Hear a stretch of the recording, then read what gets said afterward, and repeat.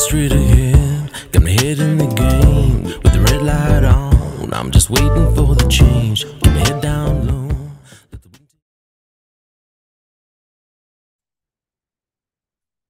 Okay, do you all remember Mark Ryan? I've spoken about him a few times. He is the Minister for Police here in Queensland. Uh, him, along with the Commissioner, who I described as the people who broke the system. You know, they made so many terrible mistakes, in my opinion, just my opinion, and a lot of terrible mistakes. They really screwed police over, screwed a lot of good police officers over, uh, broke things, and then turned around and said, "Hey, look at this! All these things are going wrong. We don't know how they went wrong, even though they were the cause of the whole problem." And then they turned around and said, "But here's the solution." Yet again, we have this fella, Mark Ryan, Minister for Police. Not to be trusted, this fella, not to be trusted at all. This report came out in The Guardian, and it's going over here. I'll bring this up here, the Child Protection Reform and Other Legislation Amendment Act. So they've made, well, they're trying to make these through. They've rushed through some amendments. So this headline, all 14, well, lists, this is the list, sorry. All 14 last-minute amendments rushed through by the Queensland government without scrutiny. So it's very typical of any government, really, Liberal or Labor. But I think this Labor, especially here in Queensland, they have a penchant for just steamrolling over people's rights, okay, and just trying to rush things through, just trying to, you know, they behave like magicians, you know. Look at this, while their left hand is is where all the action is taking place. Just look over here while we do this, but behind the curtain, we're actually doing all these other things. That's him here, Mark Ryan. So this bill, originally introduced in October last year, Queensland's Child Protection and Other Legislation Amendment Bill started life as an extremely routine housekeeping law. The bill updated a range of rules for people convicted of sexual offences, and modernised the Child Protection Registry Scheme, amongst other changes. Probably its most interesting element was to allow police to enter the home of more convicted offenders without a warrant to inspect their electronic devices retrospectively, which on the surface is probably not a bad thing, but on the surface, I mean, these things can always go wrong. That's the problem. It was expected to pass with little opposition after sailing through a parliamentary committee process in February. It then sat on the notice paper for months. You know why it sat there for months? Because they had a plan. This was it. That all changed at 3:29 p.m. on Wednesday when Minister for Police Mark Ryan stood up in Parliament to announce 57 pages of amendments to the bill with minutes' notice. So obviously they do this so that they can try and make these amendments, get them passed all at the last minute, then they're not scrutinised. So now the bill would change everything from the operation of the North Queensland mining lease, which is they're talking about the township of Glendon, to the policing of sex workers, as well as requiring the suspension of the state's Human Rights Act. Requiring the suspension of the state's Human Rights Act. As I learnt the hard way, the state's Human Rights Act never really mattered anyway, because if the government, if organisations like the Queensland Police wanted to overlook the Queensland Human Rights Act, they could do it regardless. Anyway, so this is to allow for children to be kept indefinitely in adult watch houses. Who can't think that there's something is going to go wrong if you're allowed to keep children indefinitely in adult watch houses? I guarantee you, especially in some of the Indigenous communities, there'll be a police officer out there who says, "Well, look, we've got this child there, we've got a couple of adults there, but you know they're actually related in some way. They've got a family connection, so we should be all right if we just keep the child in a cell with one or two of these adults." It'll happen. It will happen. Definitely. And it will go wrong. But if you allow people to take the lazy way out, if you give them opportunity to take the easy way out, things will go wrong. Anyway, going on. By introducing the changes so late in the process, as I said, the government ensured they wouldn't be scrutinised by parliamentary committees as most bills are. So here's a list of the 14. It's going through the 14 amendments. So I'm not going to talk about all of them, just the few. There's one in particular. It's just makes my blood boil when he's talking about what he's done to police and making excuses for it. The First Amendment removed the requirement for offenders on the sex crimes registry to report the location of every digital device they own or have access. Doesn't that seem very strange? We talk about protecting our children, protecting citizens in general from criminals, and yet someone who is registered on the sex crime registry, okay, they're removing the requirement to report the location of every digital device. It's a very strange thing. If you really want to protect your citizens from sex offenders, why would you remove this requirement? But doesn't this seem like what's happened? That just blows my mind. This seems reminiscent of what's happening all around the world. We see governments that seem to make these weird amendments to their different legislations or try and pass bills that seem to protect sex offenders. Strange. Make of that as you will. I think it's wrong. What else here? The government acted on long-standing inquiry recommendations, decriminalising the offences of begging and public drunkenness. The offences have a disproportionate impact on vulnerable groups like Aboriginal and Torres Strait Islander Queenslanders and homeless people, and are perceived as criminalising people for simply being poor, Minister Ryan said. Those behaviours require a health and social welfare-based response rather than a criminal response. Yeah. In a related amendment, the laws limit the ability of police to punish people for public urination.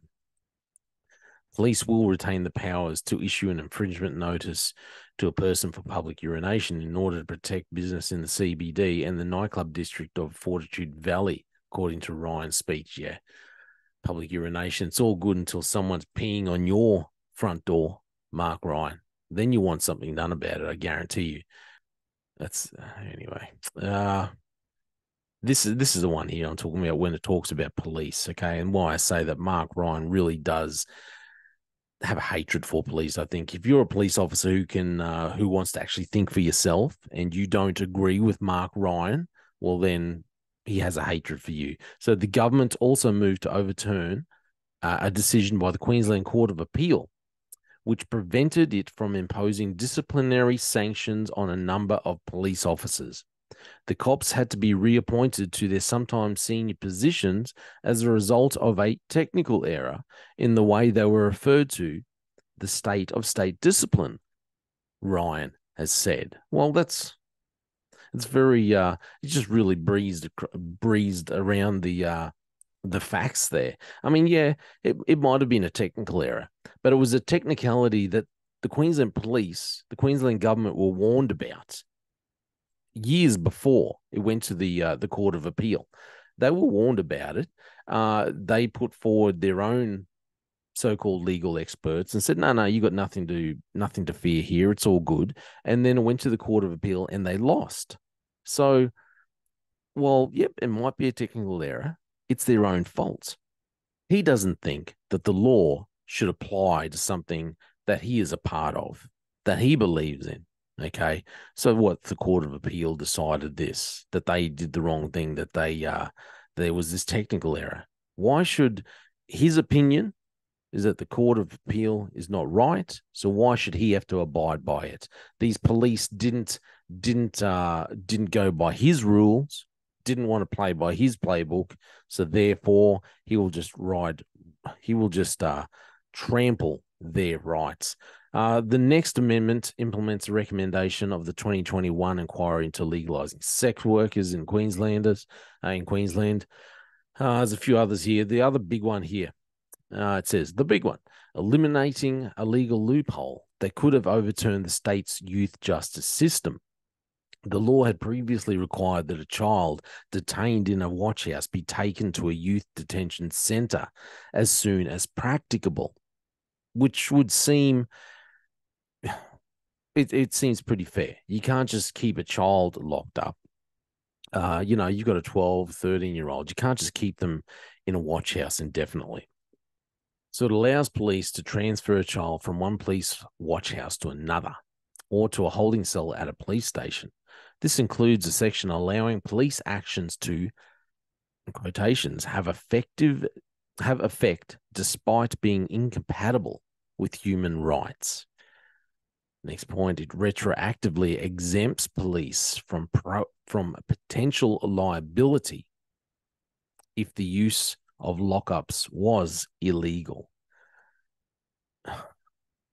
Allows the government to declare a police watch house or an adult jail as a youth detention centre to permit jailing a child there. It sunsets on 31 of August 2027, although the government can extend this for an additional 12 months. Yeah. And then the last one down here corrects the drafting error to allow young people over the age of 18 to be transferred from a youth detention facility to an adult jail. I just want to go back to this one here. This decision by the Queensland Court of Appeal, which prevented it from imposing disciplinary sanctions on a number of police officers.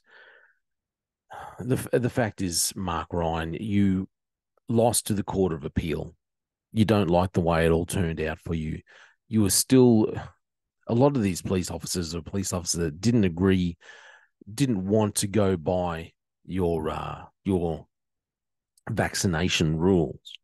Okay, you don't like the fact that you lost this Court of Appeal.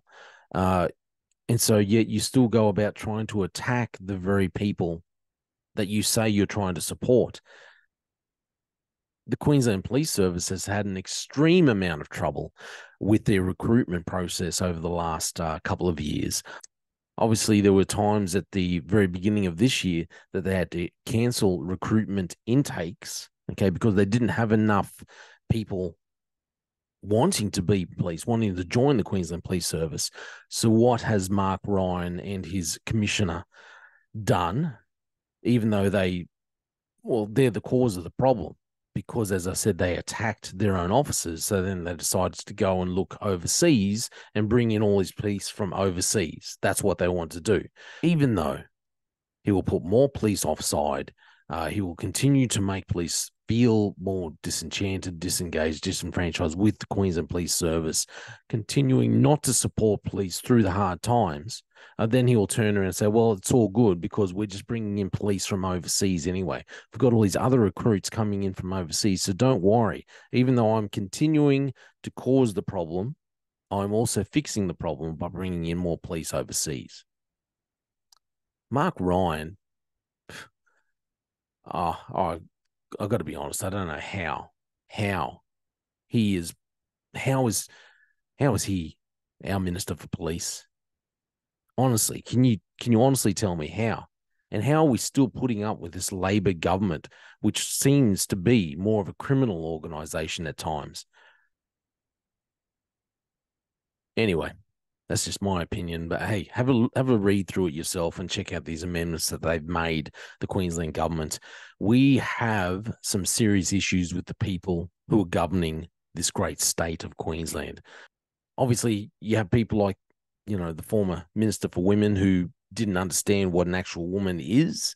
Anyone can declare who a woman, anyone can declare that they are a woman, and we all have to accept that they're a woman. Then we have people like Mark Ryan, who decides that, he can attack police, he can treat police, he can treat good officers like they are flipping idiots, and then turn around and say, well, it's all your fault, and I didn't like the result of the Court of Appeal, so I'll just continue attacking the very police that I'm supposed to be standing up for, standing alongside with.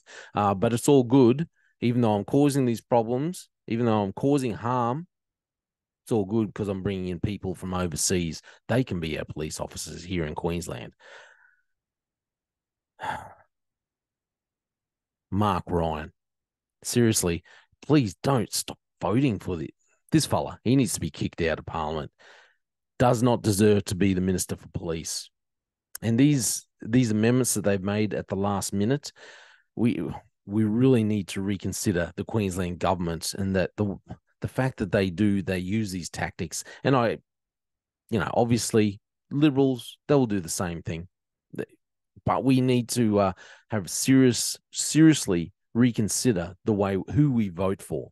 We need a change. We can't have another cycle of this Labor government. They need to be taught a lesson, need to be voted out. Mark Ryan, definitely. Kick him to the curb. It's my opinion. Thanks for listening to The Slippery Slope. They just fuel a desire that will take me higher. I'm on fire because nothing's gonna bring me down. Nothing's gonna bring me down. Nothing's gonna stop me now. No more deals to be done. No more selling out my soul just to focus on the goal. Nothing's gonna stop me now. Nothing's gonna hold me down. Got my eye on the prize. Got my eye on the prize. And tears on side. Nothing's gonna bring me down. Nothing's gonna stop me now. No more deals to be done. No more selling out my soul just to focus on the goal. Nothing's gonna stop me